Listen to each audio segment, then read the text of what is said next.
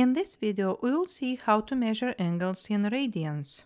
We know that one common unit of measuring angles is degrees, and if we have a ray, then one full rotation of this ray back onto itself forms a 360-degree angle.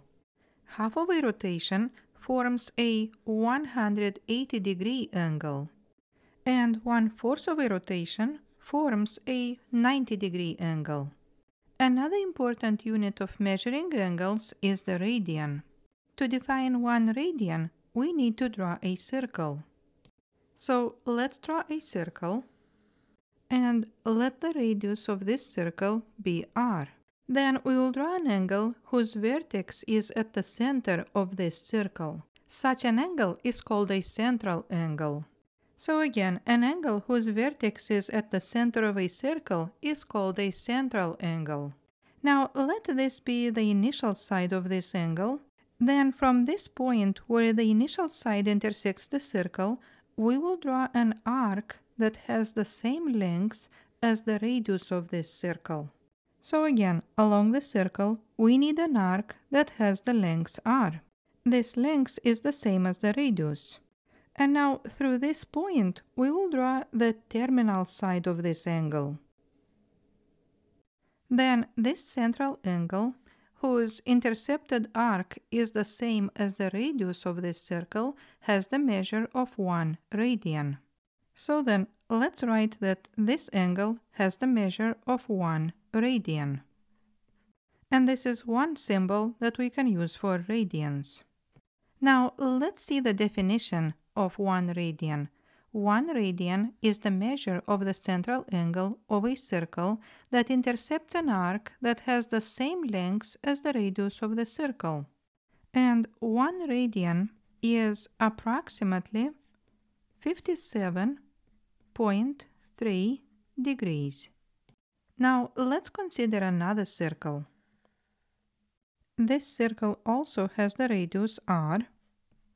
And now along the circle, I will plot this distance r twice. And now through this point, we will draw the terminal side of this angle. Then the measure of this angle will be 2 radians. Now let's have one more circle. This circle also has the radius r. And now along the circle, we will plot this distance r 3 times. And now through this point, we will draw the terminal side. Then the measure of this angle will be 3 radians. Now notice the following.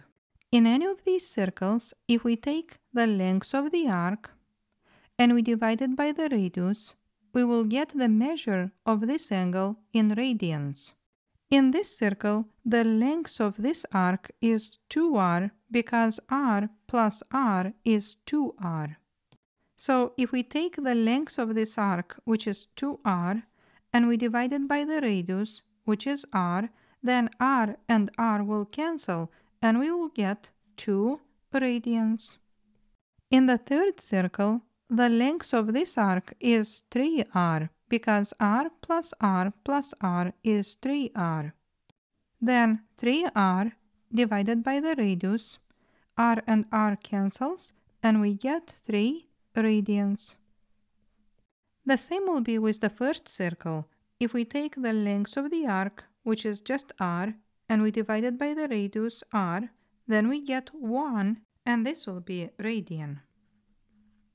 So, as you see, the measure of an angle in radians tells us how many times the radius goes into the arc. Now, let's see the definition of the radian measure. To the right, we have a circle with the radius r and a central angle that intercepts an arc of length s.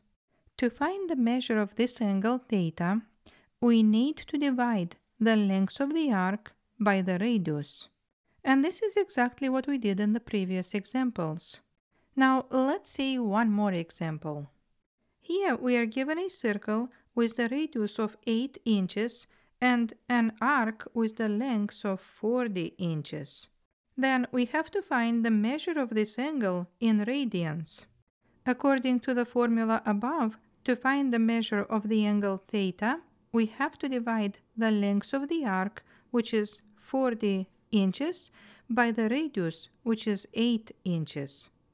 40 divided by 8 is 5 radians. So this is how we find the measure of an angle in radians when we know the length of an arc and the radius. We just found the measure of this angle, and it is 5 radians.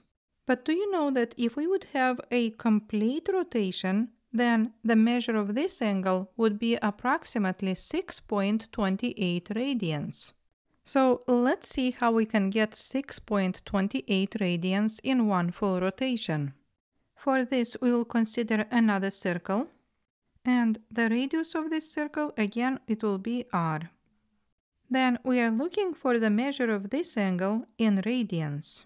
From the formula above, we know that to find the measure of angle theta, we have to divide the length of the arc by the radius.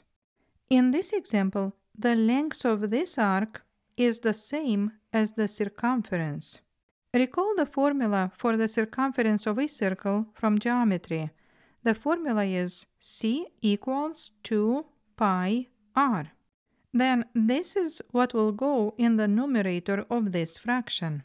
So then, angle theta equals 2 pi r divided by the radius r, and r cancels, and we get 2 pi. Also, recall that pi is approximately 3.14. Then, if we replace pi with 3.14, we will get that the measure of the angle is approximately 2 times 3.14, which is approximately 6.28 radians.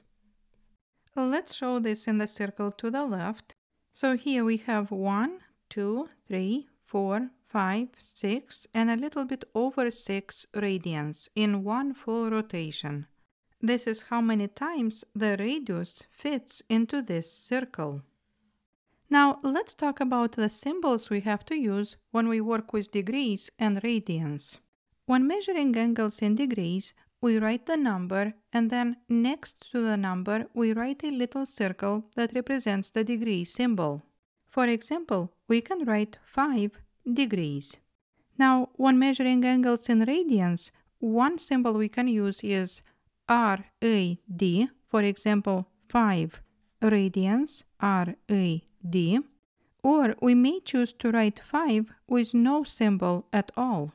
This also means 5 radians, so when there is no symbol, then it is assumed that this number represents radians. We can also choose to write 5 radians as a complete word. All these notations are acceptable when working with radians. But when working with degrees, we have to make sure that we always use the degree symbol. Now, I hope you enjoyed this video. Thank you for watching, and please subscribe.